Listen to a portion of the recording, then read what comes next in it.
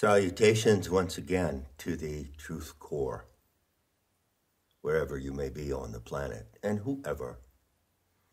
I'm here with the third installment on Gnostic Sabotage, and the title is The Last Judgement, a Script Analysis.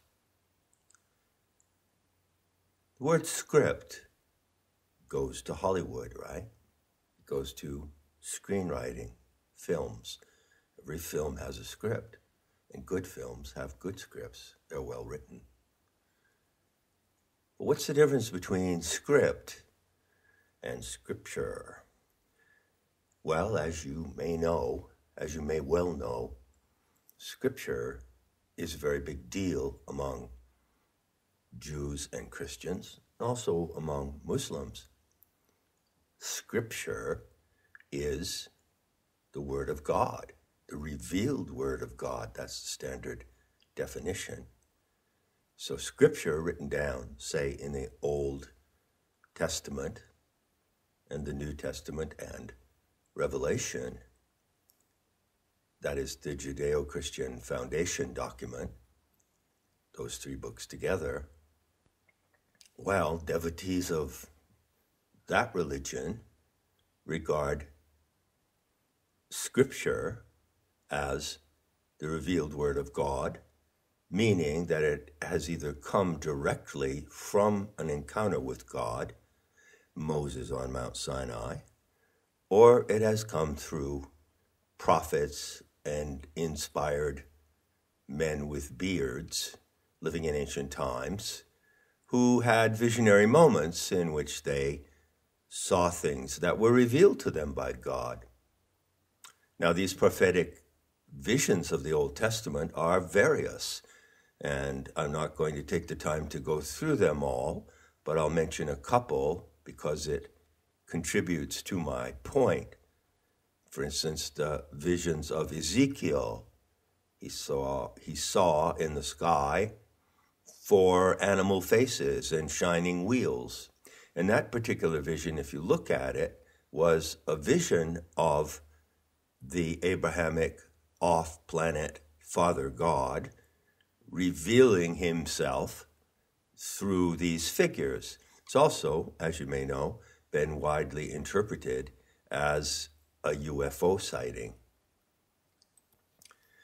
Now take careful note as we get started here that the vision of Ezekiel is a vision of the supreme creator God, not an enemy of God, or not some kind of satanic monster. Then when you go to the visions of Daniel, for instance, you find that Daniel saw other things, but he did not see the Supreme Father God. In fact, the vision of Daniel is rather complex, and it does have some elements which resemble, possibly, elements that you see in the composition of the great beast. For instance, he saw 4 beasts that came out of the sea, and one of them had 10 horns, and then oddly sprouted an 11th horn. And then he saw a lamb. There's a lamb in Revelation. There's 2 actually, with 2 horns. And what happened in his vision? What did he witness? Well, he witnessed an attack of these theriomorphic powers upon the people of God, that is to say, upon his own people, the ancient Hebrews. So in the vision of Ezekiel, there's no attack, there's just a revelation of the Father God. But in the vision of Daniel, you have an adversarial scenario, as you have in Revelation. Now, if I may prevail upon your patience, let's just stop here for a second so that I can cover my ass. Remember that I've made an outstanding claim. I've said that I differ from the scholarly experts in the dicey topic of Jewish apocalypticism. How so exactly? Well, I claim that there are elements in the script of the book of Revelation and actors and events that cannot be consistently and uniformly derived from previous scripts of prophetic vision in the Old Testament. Now, I have done 7 long talks on Gnostic sabotage in the book of Revelation, and I'm in the process of editing them and reformatting them and adding text to the text I've already written with illustrations, and I'll point you to one of those illustrations eventually. And so there is a fuller argument to be developed here. I realize in the abbreviated material that I'm presenting, it could be argued even by an amateur Christian, not a scholar, that I am wrong in saying that the elements that appear in the visions of Daniel, for instance, do not reappear slightly modified in the Apocalypse script. But I can't take the time to refute that argument right now. It would take more, it would require the evidence and comparison of more material. So I ask you to bear with me as I am presenting this topic in an abbreviated manner. Looking at those visions, Daniel, Ezekiel, Jeremiah, I don't know how many they are. I'll cover them all in the revised version of that book when it comes out on Nematah or when it comes out in a book form. Well, one thing you can say as a generalization, an accurate generalization, is that these prophecies fall into 2 kinds. Well, they're not always prophecies. They are and they aren't. Prophecies become attached to them. So there are basically 2 kinds of visions in the Old Testament and 2 interpretations attached to them. One is simply the vision of the supreme deity, as with Ezekiel. And there's no confrontation there at all. However, according to the historical interpretation, what Ezekiel saw can be related to historical events in his time, or it can be brought forward into apocalyptic events in our time. Those are the 2 interpretations: historical, contemporary with the vision, and apocalyptic, coming forward to now. The other type of script coming out of the Old Testament is the judgment scenario, the war in heaven, which is a universal mythological theme. However, you find it in a unique version in the Judeo-Christian tradition. Now, this second type of script or scenario is a conflict, describes a conflict between God and whatever or whoever is against the Abrahamic deity. Clear enough? Now, having framed up those different scenarios in the way they can be interpreted, let's ask the question, well, what type of scenario is presented in the book of Revelation? Well, it's a judgment scene, the Last Judgement. So does that represent perhaps a third type of visionary narrative?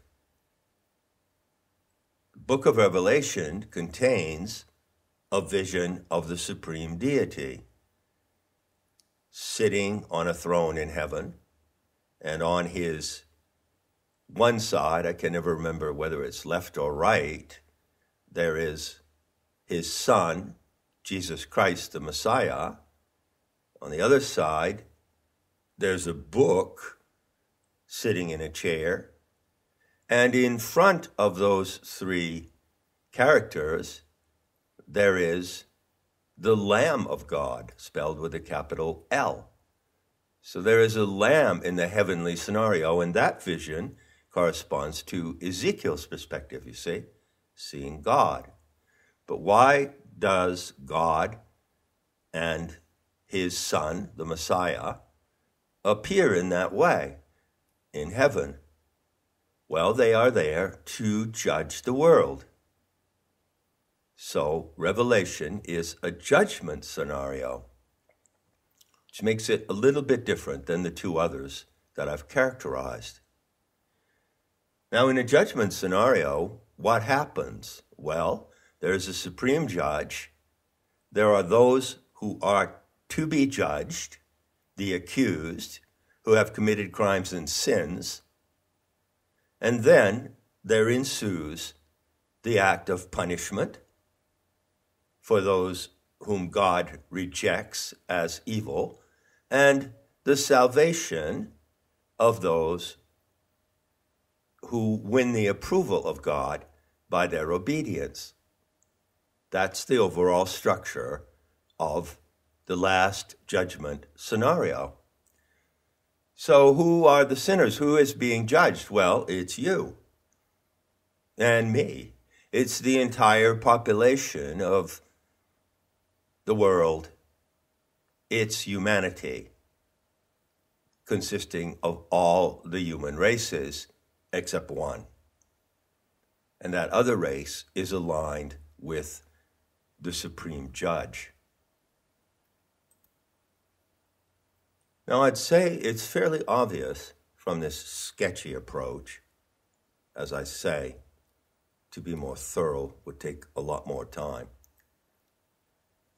I think it's pretty obvious that a judgment scenario is not a battle. And yet there is a battle connected with the Last Judgment. Remember that Daniel saw satanic or evil supernatural forces, including a lamb, including beasts with horns, and those forces had the intention of attacking the people of God, that is to say, the authors of those visions, the authors of those books in the Old Testament, as well as the author of the book of Revelation, who was a Hebrew known as John the Divine, or Saint John. So it's the revelation of Saint John, right? So there is a battle that occurs described in the visions of John here. But hold on a minute. The script of the Last Judgment could actually be adequate and complete without a battle. Picture a courtroom, the heavenly courtroom, and you and I and everyone else in the world who lives or who has ever lived is on trial. And the outcome of that trial will be punishment for some and absolution for others who will then be delivered into the presence of God. That's how the script works. And if you stop and think about it for a moment, you can see that that script could work with no adversarial scenes. Imagine a courtroom. The trial takes place, and the judge and jury are the same. The Father God and his Messianic Son are the judge and jury. And the accused are there, and the trial proceeds, but there's no riot or battle in the courtroom, you see? See that? The audience does not get up and attack the judge and jury. So the revelation of St. John could have been written in that way, and had it been written that way, it would have been a valid and adequate narrative of the Last Judgment. But it's not written in that way. There is, in addition, there are other scenes, and these are scenes of confrontation. There are forces that oppose the Father God. There is opposition to him, to the Messiah, and to his entire plan. And that opposition comes from the great beast. Now, if I'm being skillful and correct in analyzing the script, then you can see that the Last Judgment, as foreseen in biblical prophecy, in Scripture, cannot just happen like a courtroom scene. There is a riot. There is a war going on in the courtroom. And this makes the last book of the Bible quite unique. The elements of activity and the actors involved represent a unique scenario. Can you play along with that so far? See, I'm not here to indoctrinate you into my interpretation. I'm here to offer you an informed choice. You can follow the interpretation that I make based on looking at the script, just as we would sit down, for instance, and discuss the script of The Shining, or Apocalypse Now, or The Deer Hunter, or any other film. Having said that, I've set you up to investigate this script according to the way I'm framing it. Framing is everything. Now, framing returns us to my initial proposition. I claim that there are elements in the book of Revelation that are anomalous. They are incongruent with the general trend of biblical visionary prophecy. There are elements that are weird, as if, I used this analogy before, the screenwriter was writing a screenplay, and he sat down with a friend, and the friend said, yeah, I see. You've got the story arc, you've got the main characters, and you're developing it in this way. You've come past the midpoint, which is the peak of the story arc. The action described in the screenplay moves toward its resolution, its conclusion. Hey, but wait a minute. How about this? How about you insert these other characters into your screenplay? Characters that you didn't have in mind when you started to write it. So I'm claiming that this is actually what happened with the composition of the book of Revelation. And in the next talk, I'll describe how it happened, how it turned out that way, and who influenced the script, independent of those to whom it is attributed. Now, finally, it comes to the really exciting part. It comes to a question. If we were analyzing the script of The Shining, we would ask various questions about the characters and the actors, wouldn't we? And there are innumerable documentaries and discussions and talks that do just that, because it's a complex film that can be viewed in various ways. For instance, I saw a brilliant deconstruction. I came across a brilliant deconstruction of The Shining recently,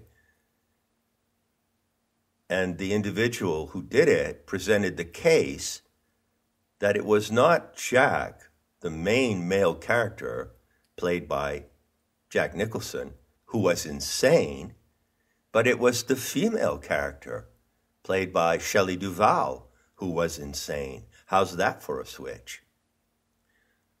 Something like that now begins to appear as a possibility as we analyze the script. Why? because the big question comes into view. If the script describes the power of the Supreme Father God to judge and condemn and punish the world and destroy the world at the end, first of all, the script shows you that the Supreme Father God has the ability to wreak havoc on the earth through the four horsemen, through the angels who release the vials of poison. So in the process of judgment, Father God inflicts enormous terror upon the world. It's a terrorist event you see described here. And in the end, there is a punishment, a verdict and a punishment. Those who are convicted of sin after being tortured and terrorized are thrown into perdition, into the bottomless pit of hell. But it doesn't just happen that way without interference, does it? Opposition appears. And the big question is, what is actually the true nature of this opposition? Well, where does it come from? And what is the true threat? Is there a true threat? You see, this is the question. If you have a scenario that describes not only the Last Judgment act of terror and punishment, but also describes an adversarial conflict between God and the so-called or alleged or presumed enemy of God, the great beast, it begs the question, is this a real battle or is it just a mock battle? That exactly is the question that came to me 9 years ago when I first brought out this material. I asked myself, what did John think? Well, you get what I mean, the other John. Did he think that the great beast could actually defeat the Father God at the moment of the end of the world and the Last Judgment scenario? Or did he see it as simply a mock battle? Is the great beast a real threat? Is the great beast a power, some kind of supernatural power that can actually oppose and defeat the Father God? Or is the great beast merely represented in the script to show that the Father God cannot be defeated? Take a moment and reflect on that question. Can you see the two alternatives that arise in this analysis? Either the great beast, a force that intends to oppose and overthrow the Father God, really can do that, or it can't. And if it can't, then the adversarial scenario depicted when the great beast arises out of the sea is simply a setup, a mock battle in which the defeat of the great beast is a foregone conclusion, according to the scriptwriter. Now, in the longer version of Gnostic Sabotage in the book of Revelation, I look into the mentality of the author, whom I call the mad monk. And I look into his mind, and I ask, does he really believe that the power of God can be defeated? Now, you could ask that question of Christians living today. Christians who place an enormous value on the book of Revelation and who see the apocalyptic visions in that narrative being fulfilled in our time, here and now. For instance, those who equate the great beast with AI, or what is being called the beast system. So here we are in 2021, and to many minds and hearts, it appears as if the beast system is being implemented.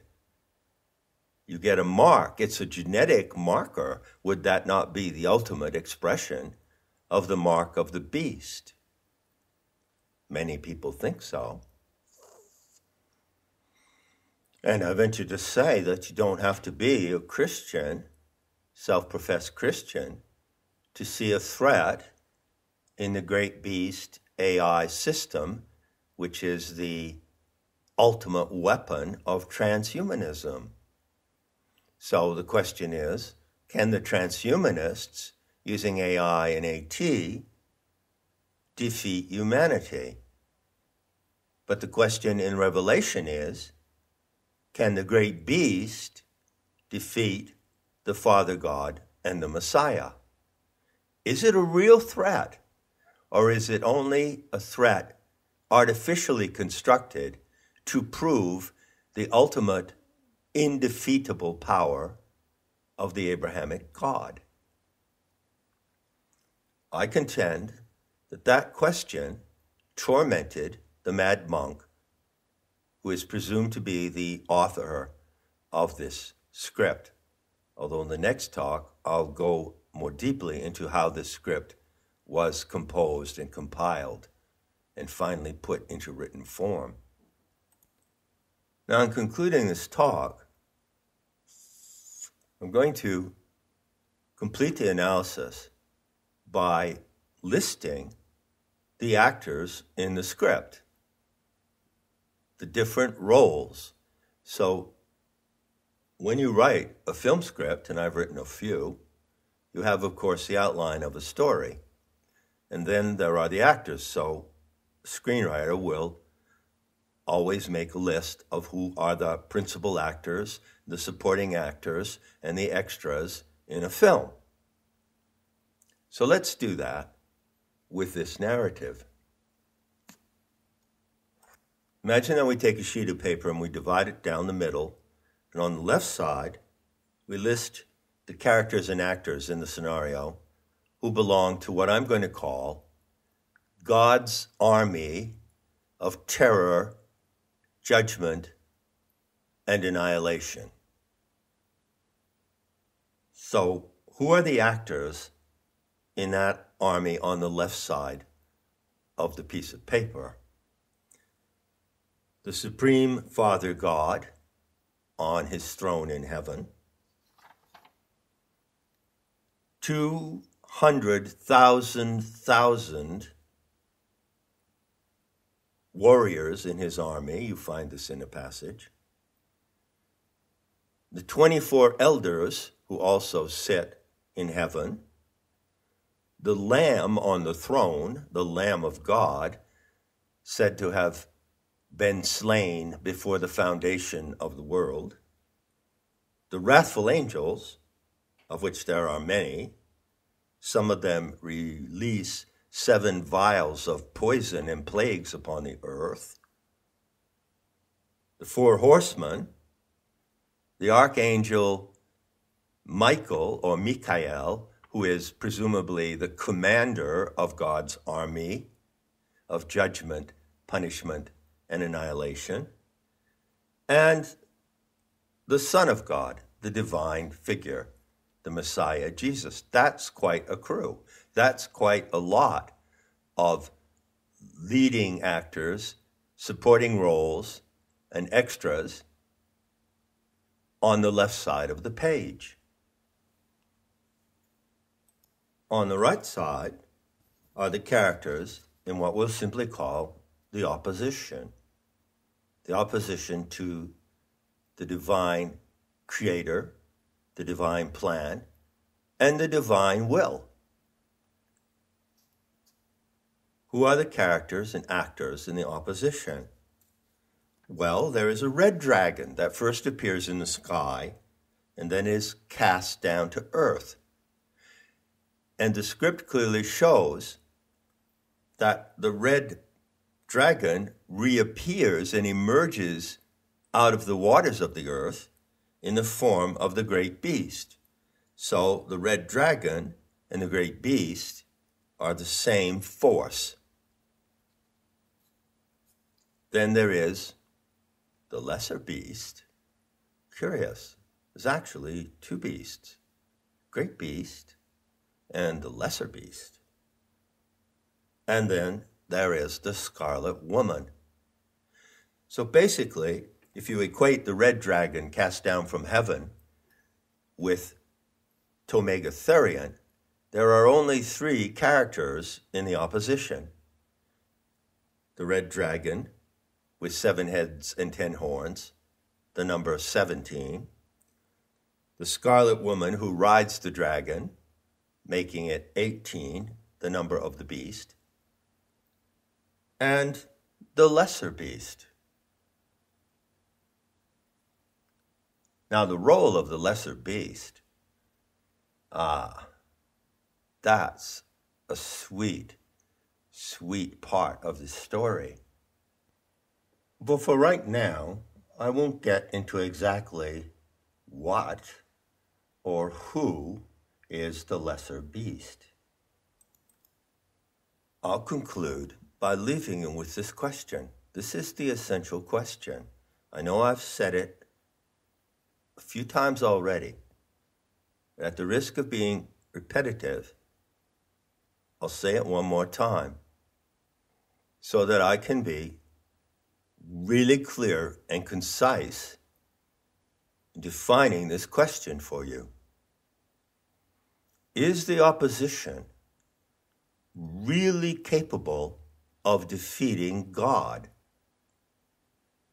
Or is God undefeatable in the face of any opposition? You see, it comes down to that and that alone. What does the apocalyptic scenario of the last book of the Bible show? Does it show a failed attempt of the opposition to defeat God, his messianic son, and the divine plan? Or not? Does it show the triumph of the Father God or the defeat of the Father God? And if it shows the defeat of the Father God, then how can that defeat be accomplished? What force exactly could achieve that defeat? And who might be aligned with that force? Enough said, and I'll be seeing you in the beauty to come.